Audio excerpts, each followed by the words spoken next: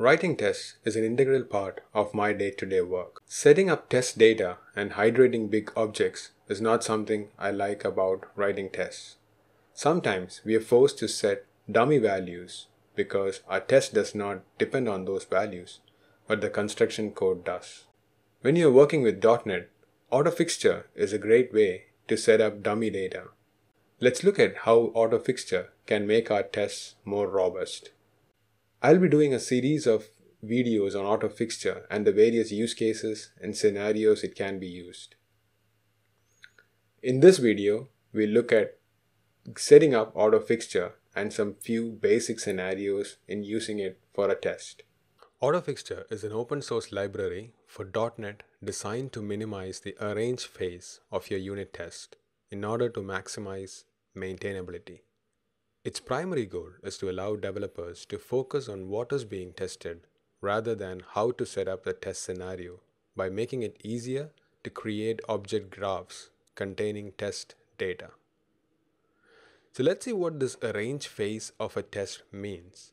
If you look at the three-phase pattern, the arrange, act, and assert, you can see the arrange phase is where all the necessary preconditions and inputs are set. So that is where the test is basically being set up with all the data that you require for that. If you're looking at the four-phase test from the XUnit test patterns, this is the setup phase in the whole test of the four phases. Let's look at a sample in Visual Studio on what this means and how AutoFixture can help us make our tests more stable and maintainable. Here I have a simple customer class which takes in a first name, a last name, age, and an address. There are appropriate null checks for each of these properties. I have a computed property full name which simply returns the first name and last name separated by a space. Let's add a test for the full name property so that it always returns the expected value. On the left here, I have added a test which uses the XUnit framework. That's why it's mentioned as a fact since this does not have any parameters. The test creates a customer. SUT stands for System Under Test. The new customer requires the first name and the last name, which we pass in, which is part of the test. The age, we don't care about it, and the address. So we pass in dummy values for that. We execute the method, full name or the property, and compare it with the actuals and the expected value. Running this again, this does pass. Now, how can we improve this? Let's say we want to have a couple of more test cases for this than just checking on my name. So we can very well pass these as parameters.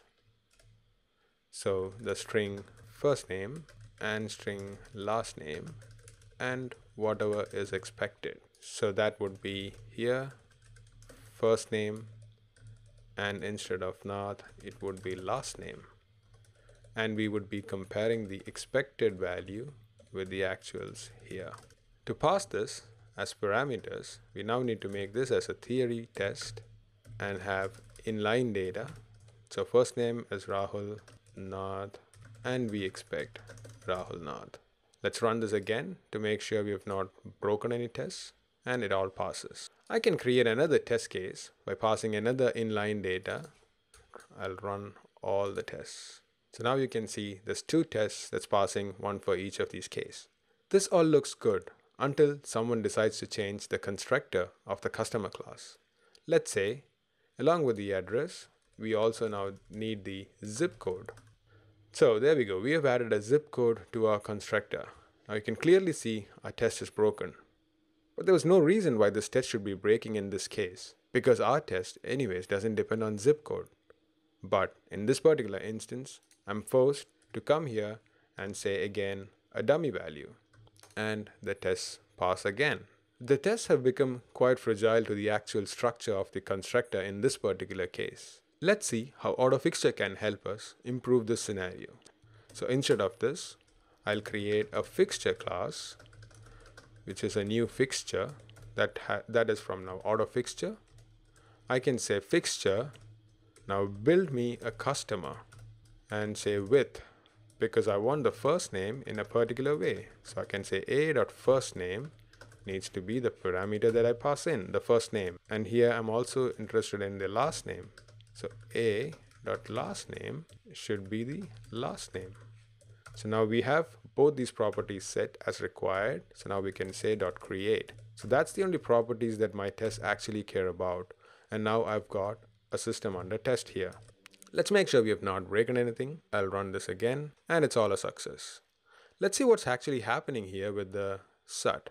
So I'll put a breakpoint here and debug this. So this is the case where the first name is visual and the last name is studio. So if we inspect the properties of the system under test, you can see that the address, age, and zip code has got random values here. It's basically the name of that property appended by a GUID. The other two properties, first name and the last name, got the values that we specifically passed in. Even if somebody was to come here and add another new property or change the order of these properties, this whole test is still working. It doesn't break. So if I was to run the test again, that just works fine. Let's say I've added another property which I don't care about.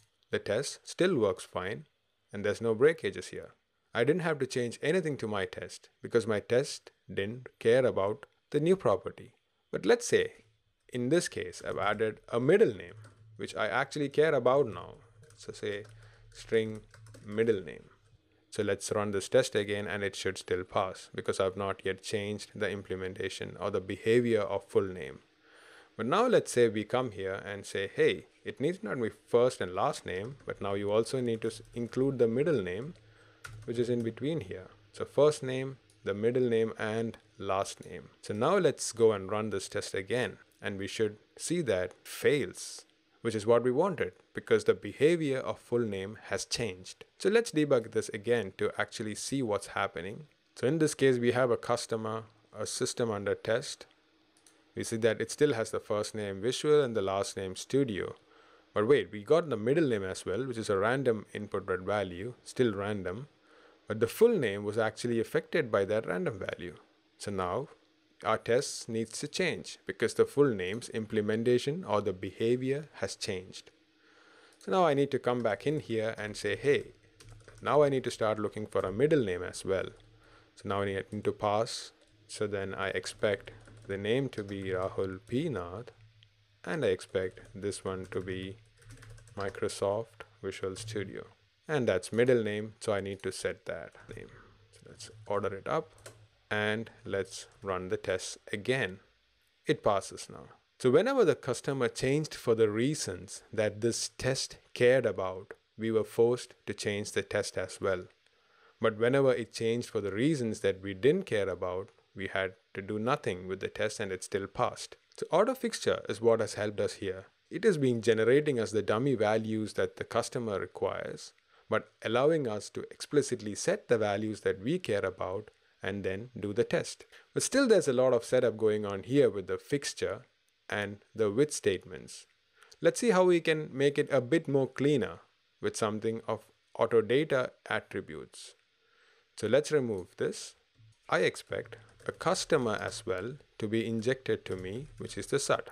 So I need to choose inline AutoData, which is a class that's coming from AutoFixture. So what this is going to do to us is basically use these as parameters and then pass the value. So for whatever it cannot find, it will use AutoFixture to generate it. Set the SUT's first name, middle name, and the last name, and the other test as before. So let's run this test and it fails. So let's see what's happening here. So drilling down, let's expand this a bit up. So it says the string cannot be bound to customer. We pass in the string first, and that's what's mapping up here.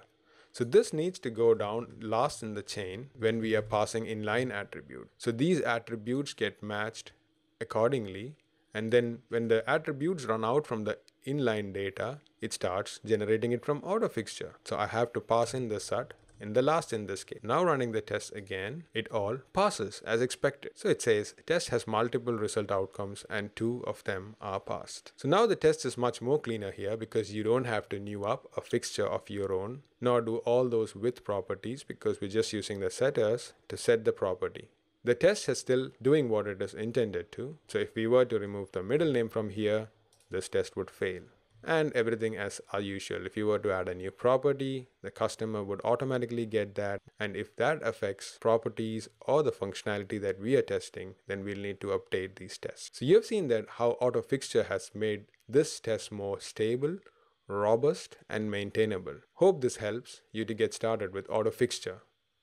We'll see more cases of AutoFixture and uses in future videos. If you like this video, please don't forget to hit the like button.